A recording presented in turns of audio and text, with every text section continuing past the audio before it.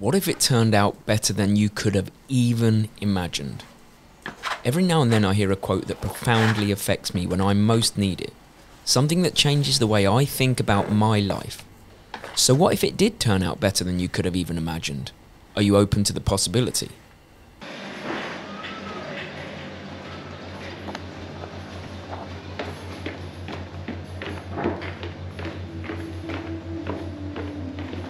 Because if you give me the next 8 or so minutes of your life, I'm going to try and offer you a perspective that might at least help us all start the process of finding out. There are so many reasons that we might not progress the way that we want with our running, but we're going to focus on us and the aspects that we control.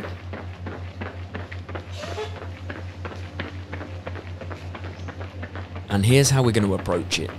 I'm going to talk through the why we might limit ourselves or not make progress. Then the how, what behaviours we might see that lead to the lack of progress. But then we're going to talk through the solutions. How we become the absolute best versions of ourselves. How we can see if it might turn out even better than we imagined. Let's start with our brains, and the very reason we have one, to keep us alive. So before the world as we knew it existed, our brains were responsible for our safety, for keeping us free from pain and alive. It's literally hardwired into us and has been for thousands of years. So when we introduced over the last 100 years or so the concept of pain for fun in the form of running, our brains, or the subconscious part, cannot comprehend. Pain for fun. And then layer on top of that our ego, our sense of self-importance or self-esteem. While the brain subconsciously protects, the ego consciously protects. We worry about what we might look like if we did allow ourselves to believe. What if we went for it and it didn't work out? We can control how others view us. And if we protect ourselves just a little bit, then we're protecting this idea of our ego being bruised. But there are better ways to build and protect self-esteem, which we'll deal with in a bit.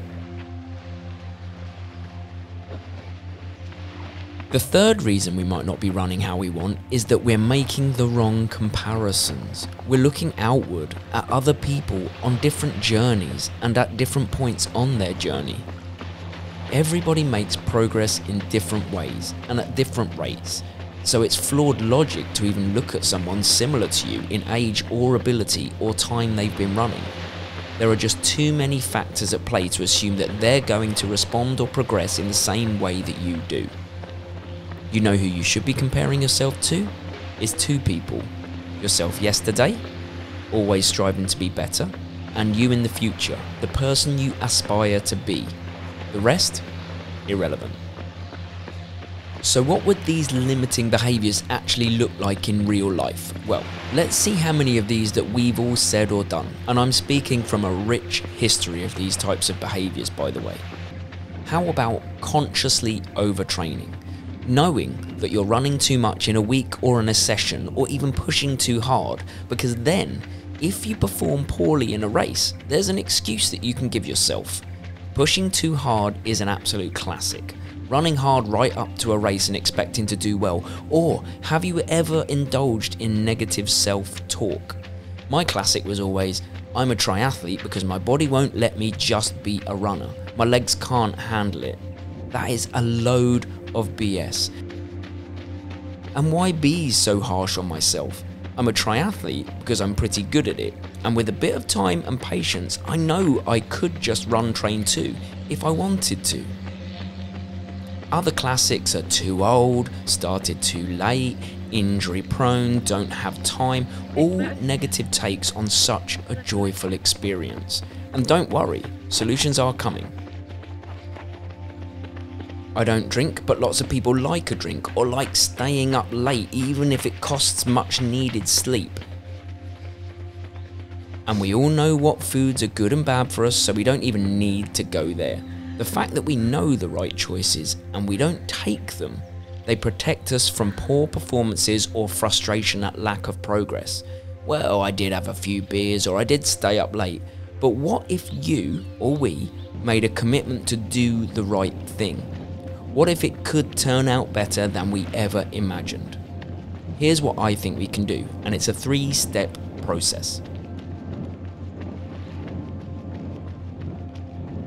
Firstly, is to zoom right out and look at this in the macro, as in the big picture beyond your running. The chances of us even existing on Earth are about 0, and yet here we are. And, as someone more articulate than me put it, most of us tiptoe our way through life hoping we'll make it safely to death. What kind of a deal is that? The way I see it, we've all won the lottery to be here, so I'm gonna go for it. I'm gonna try and squeeze the juice. I'm going to keep trying to identify the ways that I limit myself, and I'm gonna remove those limiters. Obviously, not the ones that actually keep me alive, but the rest. And in running, that means letting myself believe I can. I can run further, or I can run faster or more. I'm gonna be smart with it, but we owe it to ourselves to at least see. Then zoom in a bit to the meso, our lives, and if we're lucky, we get about 75 summers, 75 autumns, winters and springs. That's not a lot when you say it like that. So we have to make the most of each of these trips round the sun. What is training without joy? Or what's joy without hard times? What are hard times when there are no payoffs? It's understanding the yin and the yang of running, the ups and the downs, the seasons.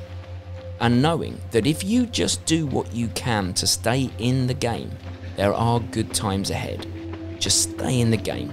Believe you're a runner. And what about the micro?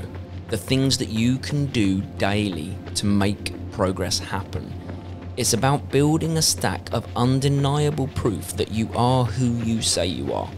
Make promises to yourself and keep them. I will wake up to run tomorrow. I will stretch after a run. I will finish this session or this race. The more you fulfill commitments to yourself, the stronger your self-worth becomes. You actually allow yourself to believe that you're capable of incredible things. Your repeated actions become habits, form so deep over time that eventually you won't know how not to run or how not to treat yourself positively. We need to take care and believe in ourselves before we can help other people. It's why we put the oxygen masks on ourselves on a plane first. So, if you want to make true progress in running and in life, remember this. Pain is absolutely necessary and is vital for growth. Don't shy away from it, harness it in the right ways. And the ego isn't necessary in as much as we can keep it under control by surrounding ourselves with people better than us, people who make us push beyond what we ever thought possible of ourselves. You show me your friends and I'll show you your future. And finally, only compare yourself to the you yesterday and the you that you aim to be. All else is irrelevant in the grand scheme. We exist for the blink of an eye, so make it a damn good blink.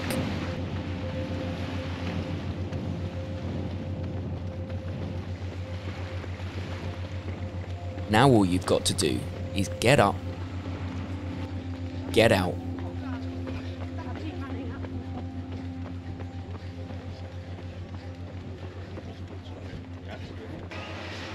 and get it.